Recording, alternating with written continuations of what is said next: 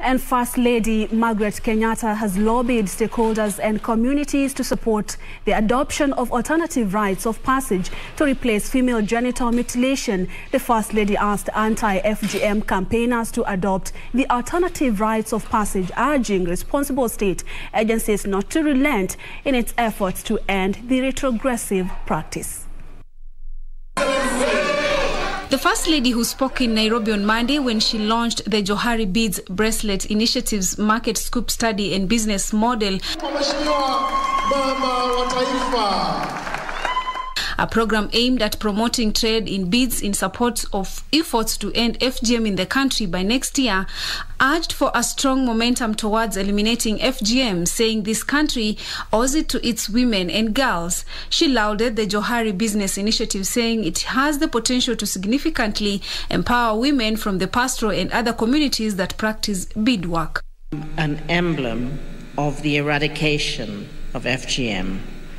More importantly, they have become a key source of income for women in the 7 counties where this cultural practice is most prevalent: West Pokot, Baringo, Samburu, Turkana, Narok, Marsabit and Kajiado. The proposal to take girls through a 15-day initiation program comprising of sessions on mentorship into adulthood, healthy relationships, life skills training, basic home economics, and the art of bead making is welcome and a way forward.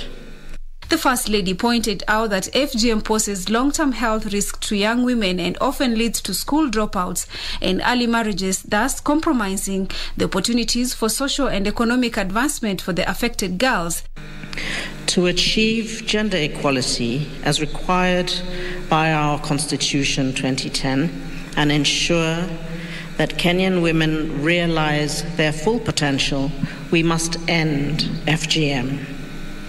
She observed that the initiative has become a key source of income for women in the 7 pastoralist counties of West Pokot, Baringo, Samburu, Turkana, Narok, Marsabit and Kajiado, where FGM is most prevalent, saying it was commendable that the program has reached over 5,000 women and helped them to establish 60 cooperative societies.